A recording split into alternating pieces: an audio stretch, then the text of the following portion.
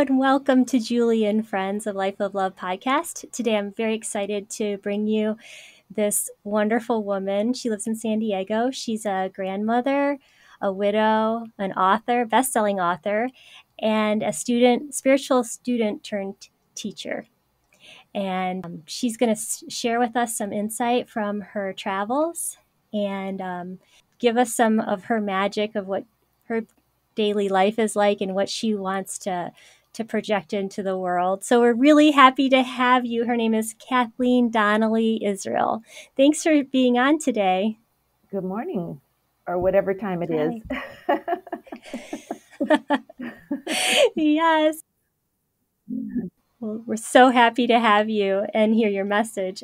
I wanted to talk about your book. Would you like to share with my audience what your book is? And we'll let people know they can get on Amazon. But I don't want to miss that opportunity to let people know your book, and then we'll talk about how you got inspired to write it and your adventures. Okay, my book is Wisdom on the Camino, a spiritual journey sharing forgiveness and possibilities to inspire the rest of your life, by Kathleen Donnally Israel. And when I took care of my husband for 17 years while he had Parkinson's disease, and I had to be there. He was completely disabled for the last 7 years of his life. And so I had to stay home and be with him. And so I started studying on the internet enlightened thought leaders and did a lot of personal healing for myself. And after all those years, I developed some philosophies, just thinking about all the things that I learned from them and just making sense of them for myself. And I wanted to write a book about those philosophies, and I was reluctant to be teachy. And so I walked the Camino Santiago de Compostela and realized that I had told people on the Camino all my philosophies. So I wrote my book about walking the Camino and telling people about the philosophies that I had developed. So it was such a joy to write. I was, oh my gosh, just to remember all the memories of the Camino. And so that's how I did it. And I didn't make a journal. I just wrote on Facebook and told my friends what I had been doing.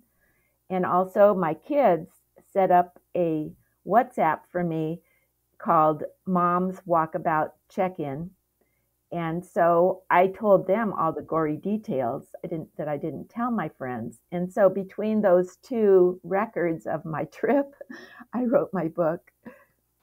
Oh, wow. So you had a virtual memoir with your electronics and your communication with your kids, and then your WhatsApp. Oh, wow.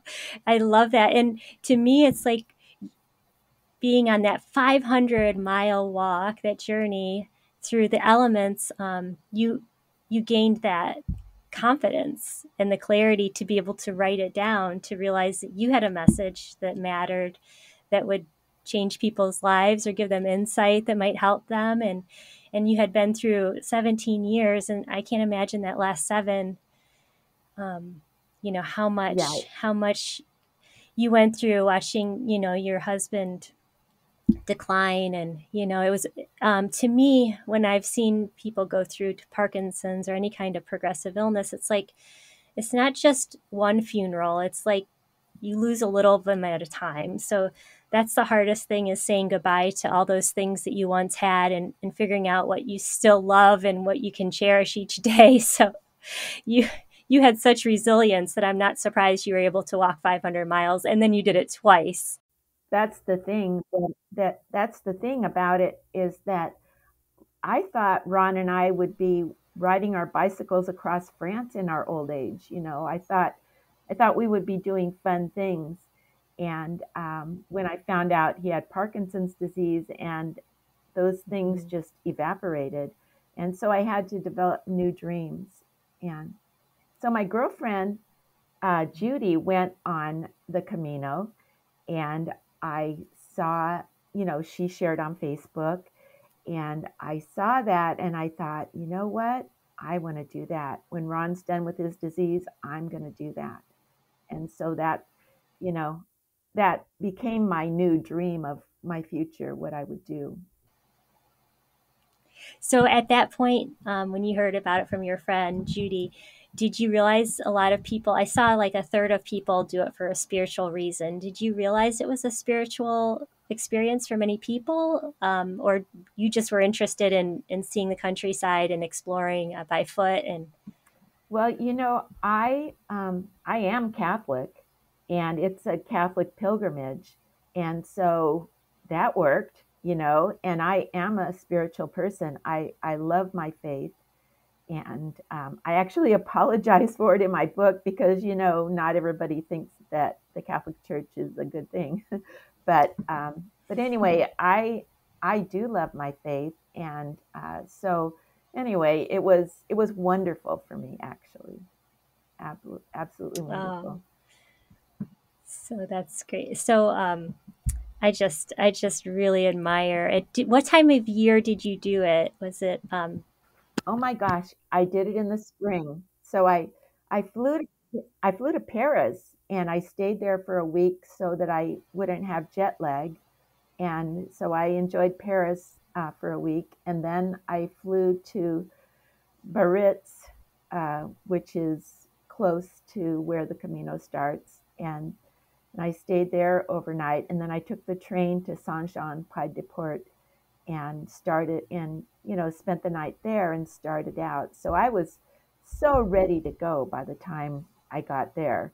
So I was like, I can't wait to get get going on this thing.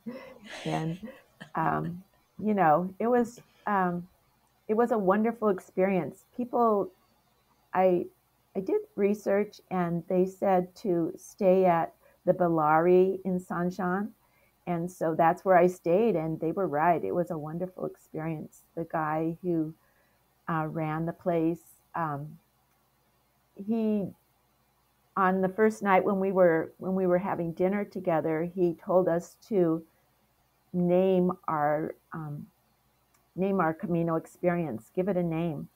And so I called mine Deeper Than I Know, because I'm Catholic, but I'm kind of spiritual too. So after Ron died, I went to the spiritualist church, and they actually talked to the dead. And so I got a reading, and the lady told me that I was going to go on a journey, and that it was a spiritual journey, and it was so deep that it was all the way into my blood, this journey. And so I thought, well, she didn't even know I was planning on going on the Camino. And so it meant so much to me when she said that. So I think my whole body, all the way to my blood, wanted to go on the Camino. And so that's what I said, Deeper Than I Know, name of my Camino experience. deeper than you know? And did that become a mantra as you walked? I know you had lots of time to think, and 500 miles. Was that a recurring thought, or did you just sort of place that intention and then come back to it? Yeah, um, I placed my intention, but you know what? What you say really, if you say something, it makes it real.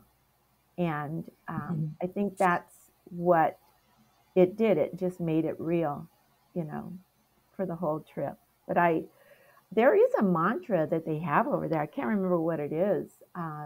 Something like all for God, or something like that. I can't remember what the mantra is, but there, I remember when I was there, somebody said, "Okay, here's the mantra," and it's something about all for God. So, Oh so that's wow! Well, what I it. can imagine there's there's you get to have a commonality with the other people. Did you, when you were walking, did you pair up with people, or did you do it completely solo, or were there legs where you developed relationships with others, or Yes, it was so exciting. It was, my gosh. But I walk slow. I'm an old lady. You know, I was 69 years old when I started, and I was 70 by the time I finished. So, yeah, I walk slow. And so it's hard to find somebody that'll walk slow with you. And I did. I found people who would walk slow with me just for a little while, not for a long time. There was a woman that I walked with for a couple of days, maybe 3 or 4 days, and it's so funny when you separate after in a relationship like that. I think on both sides you're like, yeah, I need to do my own Camino. I need to I need to get out of this situation with this person, and so you just kind of drift apart. But yeah, people taught me things. I taught people things. One of the problems was going to the bathroom. I mean, here in oh, America, it's against the law to expose yourself. But over there, people go in the bushes all the time. And so here I was, an American with this sensibility, and you just have to use the bushes. And so one of the ladies showed me how to do it. So I had no idea what you do. And she showed me. So thank you, Connie. Connie's your, we always She, tease women, we have bathroom buddies, but Connie was a real bathroom buddy. She She was. was, she was. But yeah, and I talk about it in my book. So there you go. I don't know if you want me to talk about it here, but anyway, No, I was going to ask you what was the biggest surprise for you that you had didn't expect, and we do take for granted where we're gonna take care of that. So that's something real that someone would need to know. So I know. And when I got to, like, okay, so I had to find a place in the bushes, and I would go find a place in the bushes, and there would be toilet paper everywhere, and I was like horrified that people had trashed the Camino like that. And so at first I started picking them up, and then I thought, oh my God, this is not a good idea. And you're gonna get sick, right? I know. I was like, oh, and so then after that, every time I saw a whole bunch of toilet paper all over the place, I thought, oh, I found a good place. Oh, great, and but I never left my paper. I had a bag with me and I put it in there. So I didn't do that, but a lot of people did. Well, Well, I think that touches on one of your themes is forgiveness, and if that was just a little example of how embraced forgiveness, even at that very basic level, like instead of getting angry with these people, you're like, oh, I found there's a sign that this is a good spot, this is acceptable, but you didn't let that take every step. Like, oh my gosh, like you could have held on to that irritation that people were littering, but Yeah, you wanted to create a solution, and then you realized when in Rome or on the Santiago, this is what is done, and would you right. want to go into more of the forgiveness and what you realized on the walk, on the pilgrimage? Yeah. So, well, one reason why I was really glad that I went alone is because I did not have anybody to forgive. I mean, I didn't have anybody to complain to. I There were people like couples, and you would see, what in a couple's relationship, you kind of, push each other's buttons, and you get grief and stuff, and so when I saw that, I thought, yeah, I'm really glad I don't have anybody to complain to. I had to just meet every experience and go, oh gosh. And in the movie Shrek, when Shrek, he has an arrow in his bum, and he turns around and, just so says, well, will you look at that? And I think that's a great thing to say about anything that's a arrow in your bum, is to just say, wow, will you look at that? So there's no forgiveness needed here. We just have a weird experience here. And but the thing about forgiveness that I have gotten into myself, because I had a kind of a rough childhood. I had a alcoholic father. He was a wonderful artist and a musician, a visual artist and a musician, but he was an alcoholic, rageaholic, child molester, basically. And so I had a lot to forgive. And I used to forgive him every day. Somebody told me if you don't forgive, then you don't really understand Christ. And so I was like, well, okay, this is like bottom line necessary. And so I would just, every morning I would wake up and I would forgive him. And by the next morning, I hated him again. And then, so I said, I told people I'm forgiving him like an alcoholic forgives, one day at a time. And There you go. yeah, And I think that in when we're sleeping, we process things, and a lot of times I find that too. I'll wake up and I'm like, "Wait a minute, I dealt with this yesterday, and here it is again." And that's okay because you got to look at it, like you said, look at that arrow in your butt and forgive and move on, or just like you said, just be there to observe it. There's nothing to forgive because it just is. right, absolutely. I love So that. when I was studying while my husband was ill, I learned Ho'oponopono. Have you ever heard of that? Oh yes, yes, I love that. Okay, Please forgive me. I love you. so Thank you. so it Yes. I started using Ho'oponopono and I released so much stuff. It's amazing. I it where the way it goes is I love you, and it's all the I love yous you can think of. I love God, God loves me, God loves the other person loves God. And if you can say I love them, then you say it. But if you can't, it's all right. um, so it's I love you, I'm sorry. And it's not I'm sorry I did anything, but I'm sorry this situation exists. And then it's please forgive me. And it's not forgive me for doing something, it's please forgive me for what's going on in me that caused me to attract this, because I attracted this with my low vibration. And thank you and it's thank you, but it's thank you for showing me this so I could heal. If I didn't have this adversity, I wouldn't see my brokenness, and then I couldn't heal. And then it's I love you again. I love God, God loves me, all the I love yous. And so I did that for myself. And at one point, I was feeling shame when I said I'm sorry. And I thought, no, this is not, it's not about shame. It's not about shame at all. And so I added in, please forgive me, I forgive me. And then I added in, I forgive it up. And when I said, I forgive it up, I felt a refrigerator sized pain and sorrow come out of my heart and go up to God. And I, it was such a release, and it was a wonderful experience. And I just, when you're sleeping at night and your monkey mind brings up all these things that went wrong in your life. And I just sort of, every time that happened, I would just do my expanded Ho'oponopono, which I call it. And then I got, so after a long time, I got all this sadness out of me.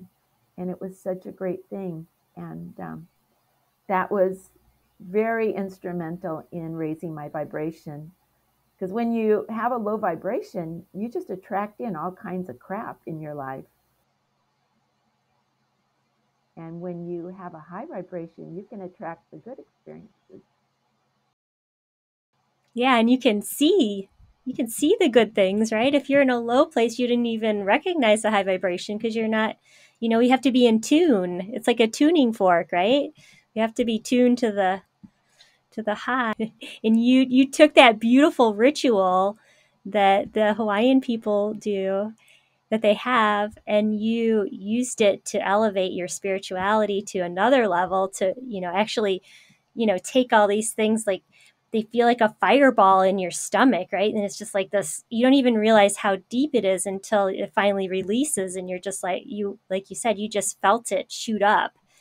And Jesus picked it up, your angels or God or whatever entity pulled that out of you, but you were there and you asked for it and you were empowered. Sometimes it doesn't, I can, sometimes I feel that it doesn't all go out. And then I ask my angels to untie it or, pull it out to the depths of my being, because some of my sadness is very, very deep.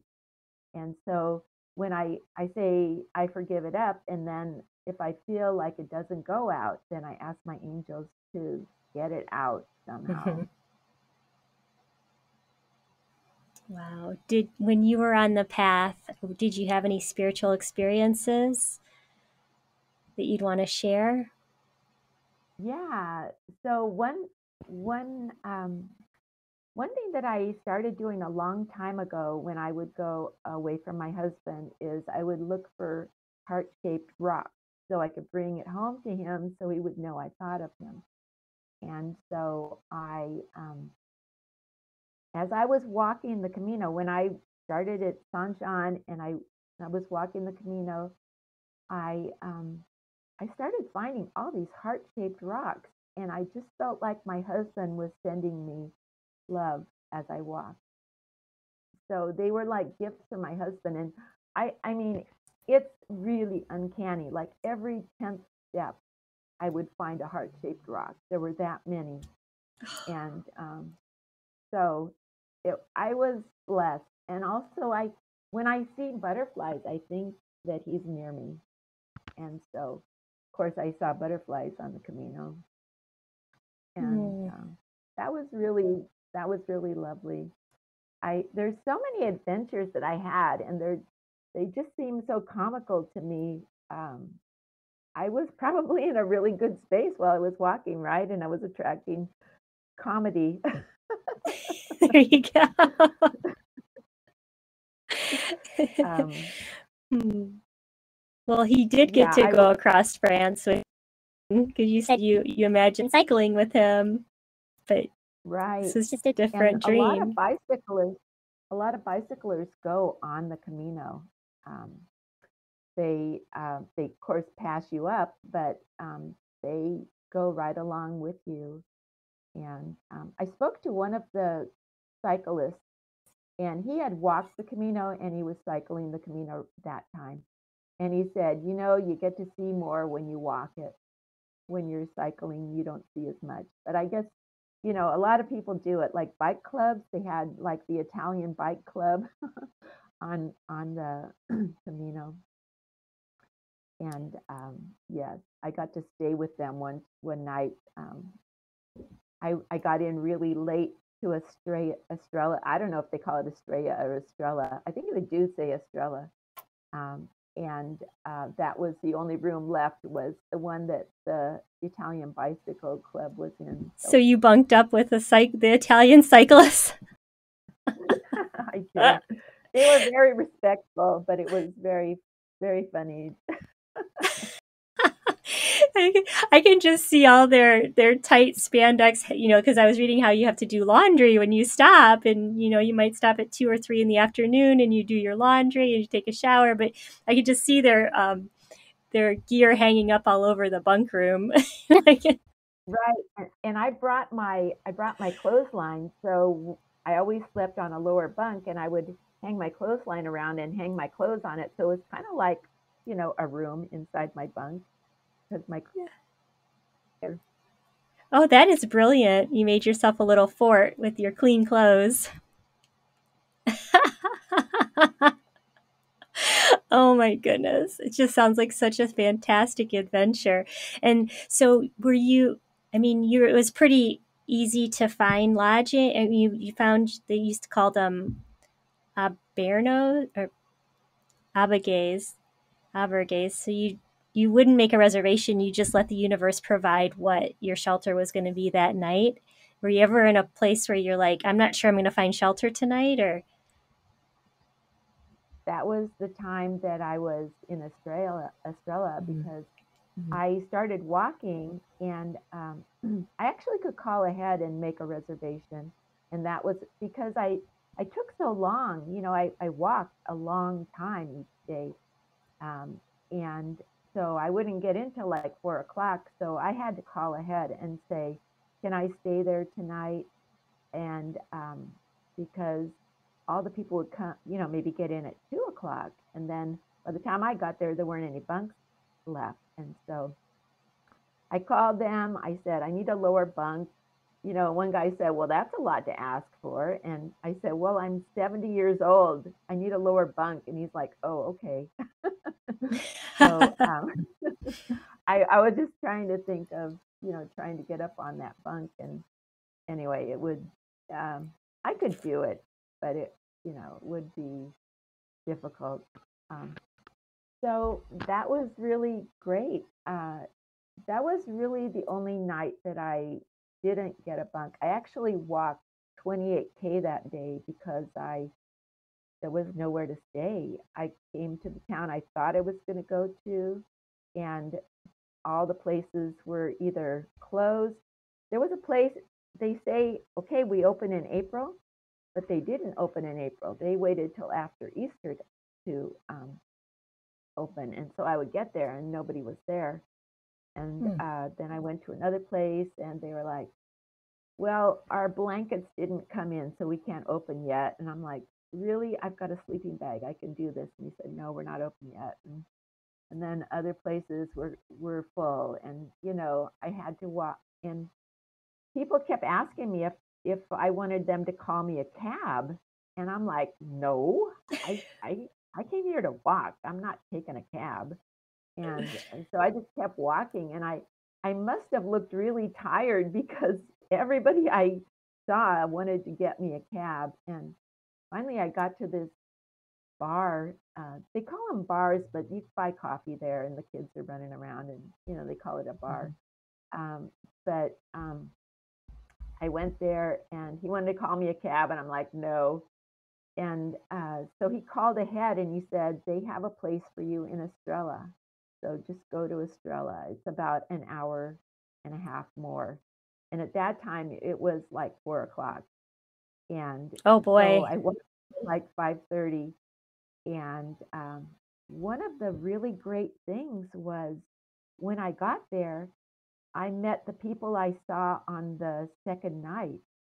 Um, so since I didn't see them the whole time because they were ahead of me because they walked faster, but I had to walk 28K that day, and I caught Oh, up so you with them. caught up. You caught up. It was so wonderful to see You did the them. turtle in the hair thing, right? I guess so, gosh. But that was like a blessing to me to see them. And I walked Yes, to in, and have, yeah, that I walked in, and the familiarity, first, right? You knew could talk to them and you had like a bond, right? Even though you split up, you still had that bond. yeah, the first night we all made, I mean, not the first night, but the second night, we all made a WhatsApp. And so we were like talking to each other the whole Camino and telling each other where we were. And it was great. But I Uh, like when I walked in at that second night, Shirley was standing at the stove making dinner. And then when I got to Australia, there she was in the kitchen making dinner. So that was really sweet. She's from Holland, and oh wow. yeah. So the that first okay, the first night was really great, but when I got to Saint Jean Pied de Port, the walk over the Pyrenees, but it was snowing on top of the Pyrenees, and it was against the law to go over the top. So I had to walk around the Pyrenees and go to Valcarlos instead of Orison. So when I got to Valcarlos that second night, everybody was there, and they all, couldn't go over the Pyrenees, and we were all kind of in the same boat. We had to walk around, and so I don't know, we had a lot of camaraderie. And I met a man from LA, and I met um, a guy from Germany, and a guy from well, it was a couple, but it was a sister and brother from Canada, and a lady from Oregon. And anyway, just all these random people that were there. And it was, I mean, it was, I love those people. And we still say Happy Easter and Happy Christmas to each other, and show each other our Christmas setup, you know, on WhatsApp. That's so fantastic. Do you feel that you have this connection with them not just because you're connected digitally or WhatsApp, but that you traveled the same path for so many miles that like sort of your energy lines have sort of converged together, that there's something there that's even unspoken, that you can be a little more honest with those people, or you have a deeper understanding of them? Like, what's your take on Yeah, that? we we all experience the Camino differently. I mean, like you say, one third of the people are on a spiritual journey, and the other ones are doing something else. And that's what it was with that group too. But it didn't really matter. And like, of course, I was there like a month after the first person was done, and they were watching me complete the Camino, you know. And They were cheering you on, I'm sure. they were cheering me on and being jealous at the same time. They're like, And yeah, oh, you're still there. And then last year when I went, I walked again in Portugal. You know, I took them with me too, and we were Facebook friends. We saw each other's Facebook pages and stuff, and um, yeah. So I when I went in um, Portugal, I really became close with two people that I walked for quite a while with, and they walked fast, and I walked fast with them. So there I was walking as fast as I could for like a week with them, or even more than a week. And oh my gosh, I that I was so actually I was so glad when they needed to go on, because that one guy from Germany, he had a timeline. He had to be back to work at a certain time, and he couldn't walk with me anymore. And because he needed to walk 24 hours a day towards the end. Poor oh guy. wow. But yeah, and the girl was from Chile, and so um, I felt such a closeness with them, and we're just like each other's. We just complement each other so well. And Oh, that's beautiful. That's beautiful. Would you recommend it to other people who need to?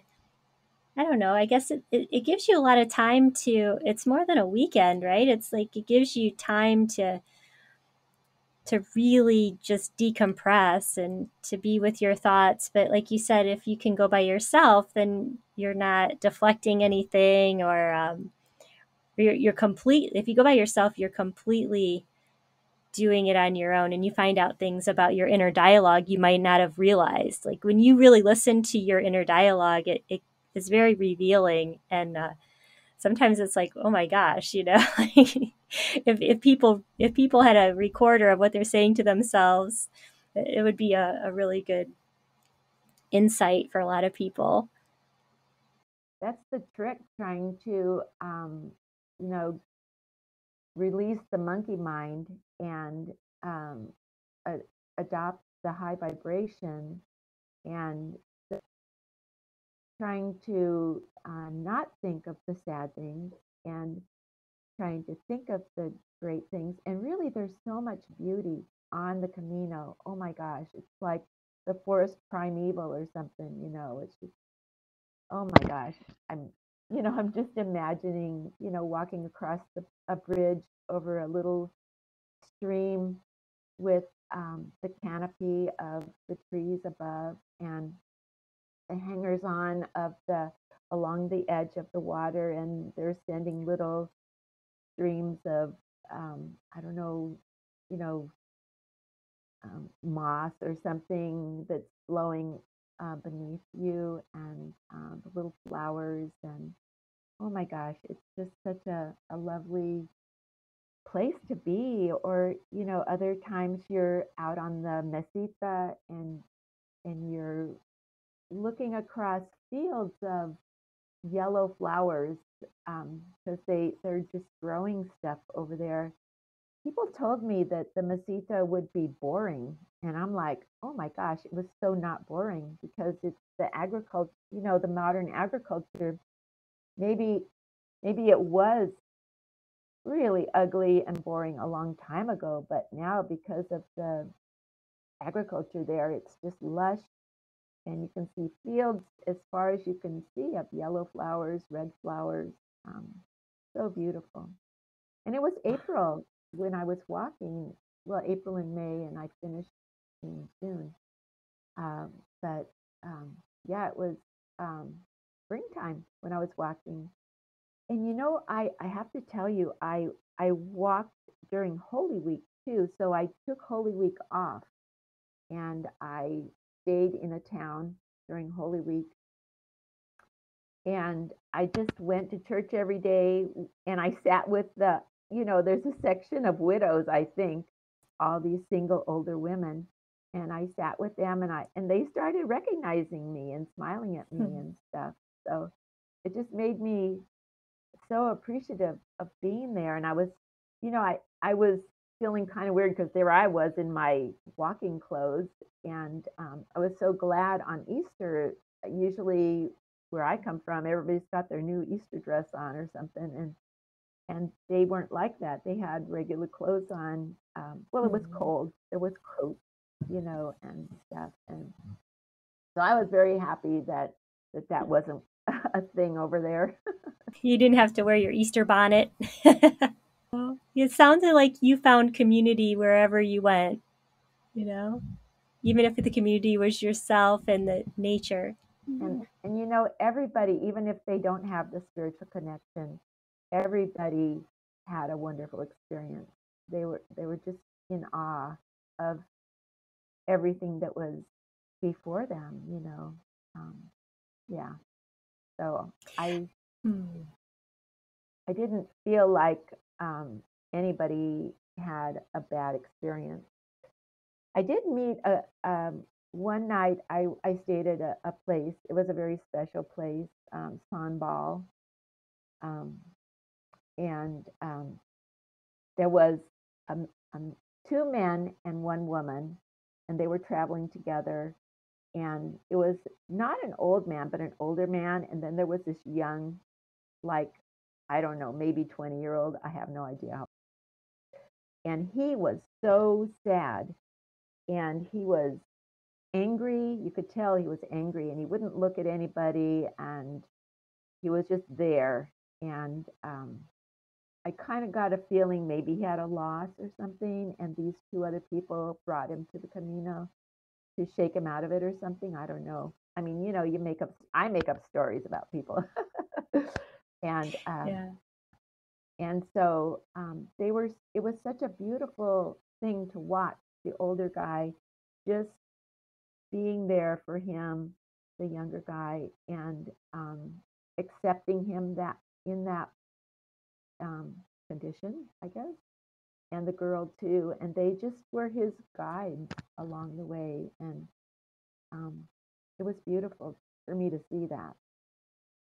So I think people go on the Camino for a lot of different reasons. Um, that he probably needed a separation from his life at home to help him shake him out of whatever he was in. There were people who a lot of people went there because they had a question in their life and they needed an answer, and they went to the Camino to find out. There were people who, one person said, well, my job ended and my new job doesn't start for another month, so I decided to walk the Camino during that month. And there were just any number of reasons why people were there. People all the way from Australia. I met a lady, she had planned on walking the Camino with her brother, and he died, and so she was walking in honor of him. And yeah, so so many stories. I walked into this one room, and they were all sitting around drinking wine. That was actually at Valcarlos. They were sitting around drinking wine, and this guy looked up at me and said, "My friend here is very sad." And so I walked over and I said, "Well, what are you sad about?" And he said, "Three of my friends died in rapid succession, and they were such great friends, and they all died individually." And he said, "I can't live my life anymore. I just can't do it." And somebody suggested I come to the Camino. And so I sat down next to him and I said, "Yeah, my husband died in August, and my mother died in November, and I'm really sad too." And he said, "Oh my gosh, I'm so sorry for your loss. We have something in common."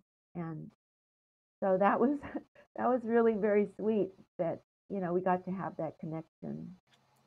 Yeah. And just the fact that somebody just randomly said, "My friend's sad," and sort of introduced you, maybe he felt the sadness with you, or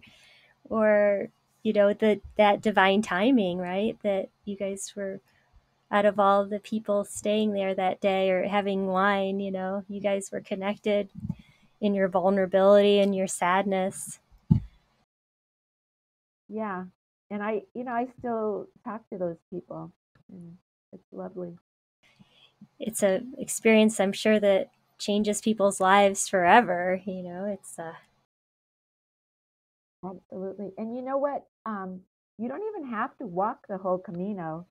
People like my friend Judy started in Leon, and she walked to Santiago. It all depends on how much time you have. And of course, since my husband died, I had all the time in the world. And but there's in Soria, if you go to Soria, then it's 100K from Soria to Santiago. And a lot of people, if they just have a week or a weekend, depending on how fast they walk, they'll start in Soria. And all you have to do is walk from Soria to get the Compostela.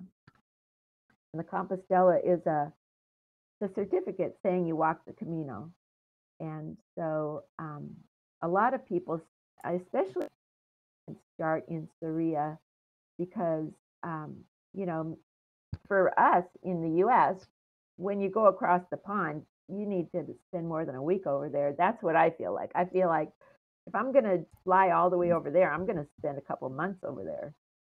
yes. But a lot of people only have a week or, whatever. And so they can just walk from Soria.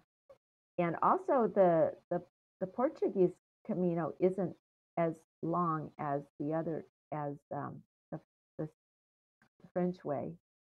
So some people start in Porto and just walk up to Santiago.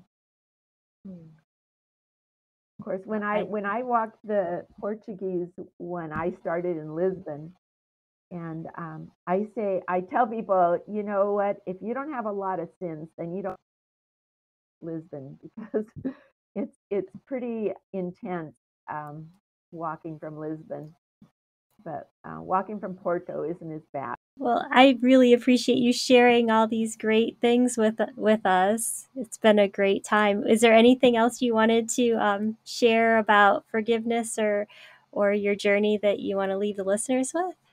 I have a special prayer that I say, and Mm-hmm. it's like a miracle prayer. Miracles happen when I say it, and the Oh, prayer is, "Dear God, please make everything turn out okay." And then you let God make everything turn out okay. So it's like when I do that, say, like I say it when there's nothing else I can do. I can't make this turn out okay. And so I say, dear God, please make this turn out okay. And God does make it turn out okay. And I think God really likes us to acknowledge that God is God, and maybe I can't do this, but God can do this. It takes the weight off, right? Like you did what you could. You had your intention, you took your action, and then let it turn out okay, you know? And sometimes okay is perfect, right? It's perfect for the time, and sometimes it's better than you ever imagined. Like we can't even perceive what okay could be. And so leaving it to God is the highest good. He wants us to have our highest good. I love that.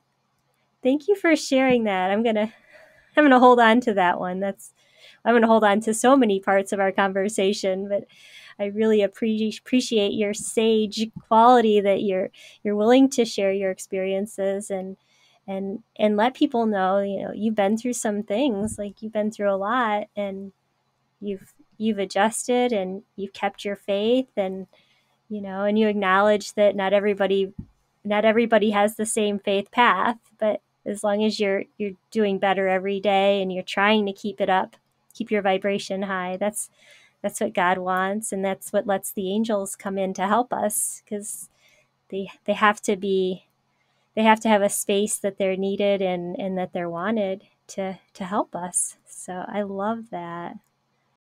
We're at such a high vibration. If you can like raise your vibration, then you can, like you say, commune with them. Yeah, Yeah, yeah. absolutely. Well, thank you so much. And I really appreciate all the time you spent with us. And I look forward to getting your book and reading about your travels, because I'm sure there's a ton of great other stories in there and insights that just I feel like I would be living vicariously through you. I live near the Appalachian Trail. It starts not far from my house. And so I see people, I can tell the weekend hikers, like I'll go up and hike, and then I can tell the people who are really on the trail, like they're going to go to Maine. They're like on their way. So it's a very cool thing. But the Appalachian Trail doesn't have the great hotels and bunk facilities that you're describing, and Albergays, yeah, the right. Burgays, right? Yeah. So I know my sister, my niece, is a hiker, and I think she did the Appalachian Trail and the Pacific Coast Trail.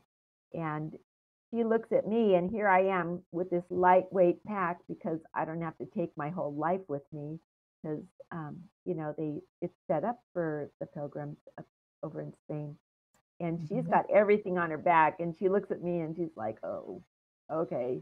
She rolls her eyes like like I'm not a real backpacker, because I don't have to take everything with me. you're like, I have over 1,000 miles. I had to go around the Great Pyrenees Mountains. I couldn't go over them. Yeah, it's Oh, not it's an experience, but it's not like the Appalachian Trail, right? right. That is rugged. I mean, they have their mats they sleep on, their tents. So yeah, that is rugged. Oh. Yeah, with the lightest, that's the science, just having the lightest pack you can, and yeah, Mhm. you just that's what you do, so you can be happy on the Camino.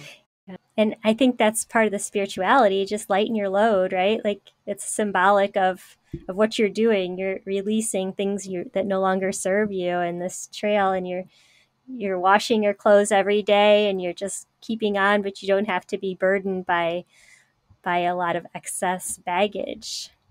Yeah, it's there's so much symbolism in it. I just love it. It's very cool.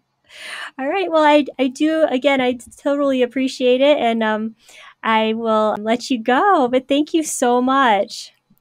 Thank you, Julie. Thank you very much. Take care. Thank you for tuning in today, friends, and I hope you enjoyed this episode. If you did, please like, share, and get alerts for upcoming podcasts. We'll have another one coming at you next Thursday. I hope you have a great one. And remember, each moment is a chance to live the life of your dreams. Take care.